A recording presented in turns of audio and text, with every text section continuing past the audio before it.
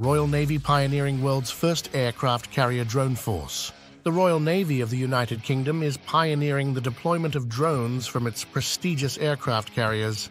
Specifically, the attention is on the General Atomics Mojave drone, scheduled for testing aboard the HMS Prince of Wales next month. High-end navies are keeping an eye on this development, eyeing cost-effective enhancements to naval aviation. The Mojave drone's capabilities aren't limited to just being a drone.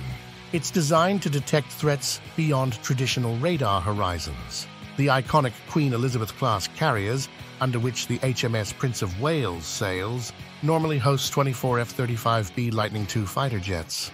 The Mojave drone shares its lineage with the MQ-9A Reaper, with added features tailored for expeditionary warfare.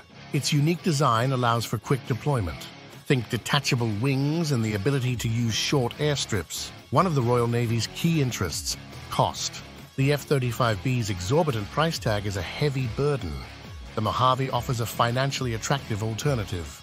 The Royal Navy's commitment to buying only 74 of the planned 138 F-35Bs raises eyebrows and questions about fleet preparedness. In such a scenario, drones like the Mojave can be an alternative, providing surveillance and protection against incoming threats. While it can't replace the F-35B in entirety, the Mojave stands strong for specific, low-risk missions.